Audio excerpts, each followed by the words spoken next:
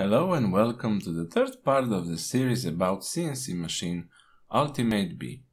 This time around I will talk about topics that apply to almost any CNC machine, not just the Ultimate B. It took me quite some time to figure out how to lay the topics of this video, so I figured out I should start with the choice of electronics, because this will determine what firmware you can use, and wiring is going to be dependent on that as well. To make this topic slightly less confusing, let's divide it into three categories. First will be just a breakout board. Let's call this a minimal setup. Second one will be all-in-one solution that consists of all the electronics inside the box. And the third option will be DIY. Yes, I know that technically CNC controllers are divided into two categories, which is the direct control and motion control systems. However, this doesn't mean much for me as an end customer, as there are some motion control systems that are really cheap and the direct control systems that are really expensive. In the end, I don't really care what is driving the stepper motors. I'm much more interested in price, support, availability, and choice of programs to operate it. And the reason why this was a difficult topic to talk about is because there are hundreds, if not thousands, options available out there. When I was first researching what kind of firmware and electronics I should use for my machine, it took me literal few days to even scratch the surface. Just a quick note. Regardless of the option you will choose, most of the solution I will list down below require external power supply, so just keep that in mind. Let's start with the first option, minimal setup that is also a direct control. You can find the breakout boards that have LPT and USB connectors for as low as $3. This is truly the cheapest option out there. However, it requires additional components such as power supply, stepper motor drivers, and a PC. The reason why it's listed as minimal setup and not DIY is because stepper motors are directly controlled by your PC. It is compatible with Mach and Linux CNC. This is probably the most versatile setup, as you don't necessarily need a full-blown PC to operate it. If you aren't confused yet, you can connect this board to Raspberry Pi with an additional LPT shield. I absolutely do not recommend this option to beginners or people that aren't good with Linux. And while I am fine with Linux, I abandoned this idea pretty early on after seeing how many problems people had with this setup. I'm not saying this cannot be done. I'm just saying that I don't want to deal with issues regarding the software if I can have the option that is almost the same price and doesn't have that many issues. This is probably the best option for intermediate users and people that want to have an additional display to control your CNC. I will be having a laptop nearby, so I don't really care about additional display. Alternative is paid Mach software that costs around $175 for Mach 3 or $200 if you want the newer version Mach 4. Of course, this isn't the only board available for this setup. I have seen at least 5 different ones. Second option is all-in-one control boards that have integrated stepper motor drivers. This time around, there's even more products to choose from. You will be looking at around $200 up to even $1,000 to spend if you want a standalone controller. One of the most popular ones are Spark Concept CNC X Pro, Black Box from the Open Builds, and a BuildBotics CNC controller. I briefly checked the other products, but honestly, they weren't as popular as those three. Despite the price, they're actually pretty affordable if you consider that for minimal setup and the DIY, you will also need to buy stepper motor drivers, and those can be pretty expensive. Printer motherboards also falls into this category. Yes, you can run a CNC on 3D printer motherboards.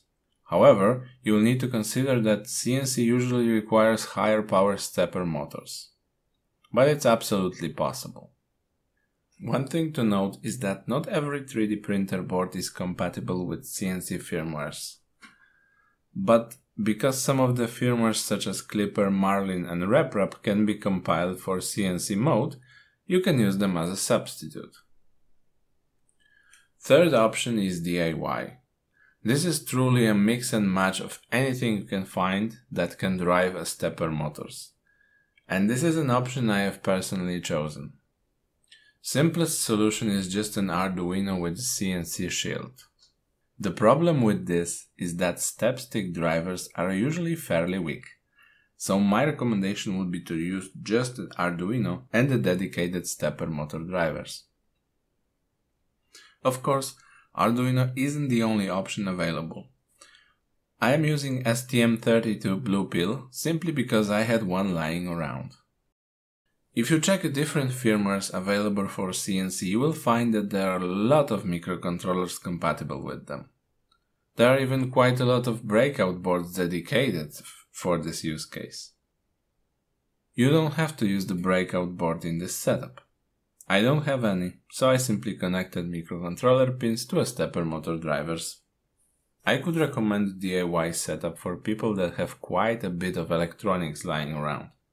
Maybe they can use something they already have instead of purchasing new stuff.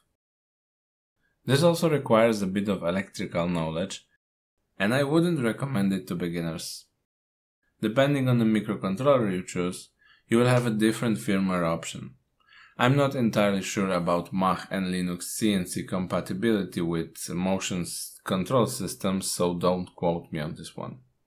But usually, DIY systems are made for motion control systems. In other words, your PC does not directly control stepper motor drivers. Instead, board will interpret the G-code and drive the motors for you. If you have a 3D printer, this concept should be pretty familiar. One of the most popular firmware is GRBL. Once upon a time, it was pretty much the only option available for hobbyists. But a lot has changed since then. Right now there are like trillions of forks and even different firmwares compatible with GRBL, such as GRBL HAL and Micro CNC, which I'm using right now.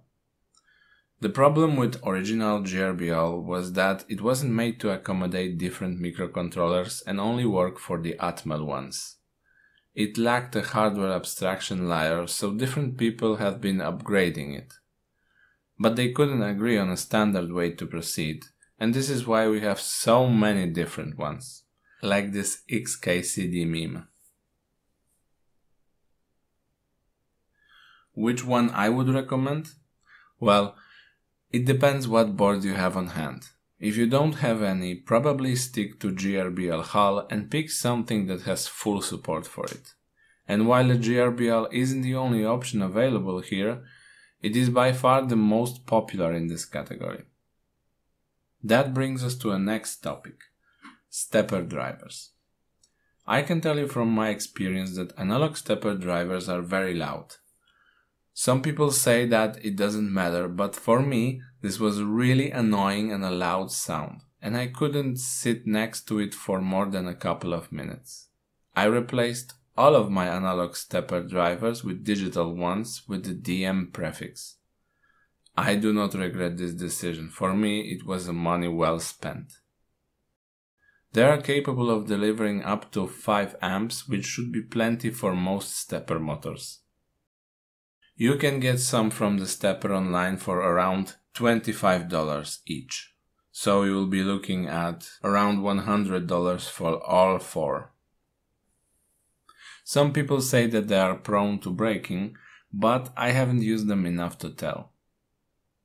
When it comes to drivers, in all-in-one solution, I have honestly no idea. If they are in step stick format, most likely you won't be able to use bigger stepper motors. So this is something worth checking before you buy. Once you have the motion system figured out, it's time to start thinking about the spindle. My recommendation would be 1.5 kilowatt water-cooled spindles from China. This has been one of the best value for the money that you can buy on the market for a long time. especially that it has been usually bundled with a VFD. I cannot say much about lasers, but I can say that rotors that are meant for woodworking or motors that has been disguised as a spindle are usually not the best choice.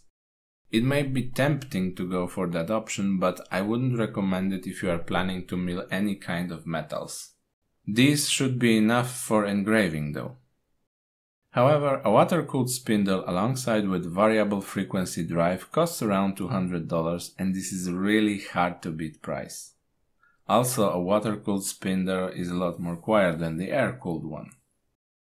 Downside is that you will have to use some kind of water cooling loop. But it's not going to be hard to make, as you can use a PC water cooling for this, or even a simple bucket with a water pump. When it comes to wiring, I can only show you how I did it on my machine, but the electrical side should be pretty much same as the other. Bare minimum is wiring stepper motors. This will be true for any CNC controller you choose. Each stepper motor driver needs to be connected to your motherboard with 4 cables: common ground, direction, step and enable pin. Every stepper motor needs to be connected to a stepper motor driver with yet another 4 wires: A-, A+, B-, B+. While they are usually labeled on the side of the stepper motor drivers, you will have to take a look at documentation of your motors to know which one is which. You don't really need to connect VFD to your motherboard, you can manually control it. However, some firmwares and all-in-one solutions have RS484 connection that can be connected to variable frequency drive in order to control the spindle speed and direction. You can also utilize PWM signal from microcontroller to change the speed of your spindle. The catch is that you will have to use some kind of converter that will translate PWM signal into analog 0 to 10 volts. Spindle is usually connected to VFD by 3 wires, and it doesn't really matter which one is which. Except that if you will see that your spindle is spinning in the wrong direction, you'll have to exchange any of the 2 wires. Be aware that the spindle has 4 wires, and one of them is ground. You can check it with multimeter, as it will have no connection to any other cable. Last step in wiring process is the safety features. I would recommend at least getting some fuse and 2 buttons. One for emergency stop, that is normally on, but when you push it, it becomes an open loop. And another one for cycle start, which works similarly to emergency stop, except it will not allow the machine to start until it's connected.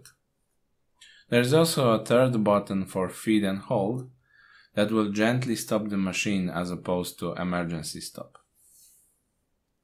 One thing I would like to mention in case of safety is that usually Firmwares does have the buttons connected to the microcontroller, and it will not help in case of microcontroller malfunctions. So if you want to have a better emergency stop, you will need to figure out a way to cut the power immediately after using the button, most likely by using some relay. You can also connect some end-stop switches, but for CNC those aren't really needed, as you will most likely be zeroing it to the stock you will be milling. However, it's a nice feature to have, as some firmwares are capable of auto-squaring the gantry if you connect the 2 Y end stops, one for each side. And this is it for today's video. It was long enough and probably very boring. In the next one I will talk about compiling firmware, setting it up and doing some test runs. Hit the subscribe button if you enjoyed it.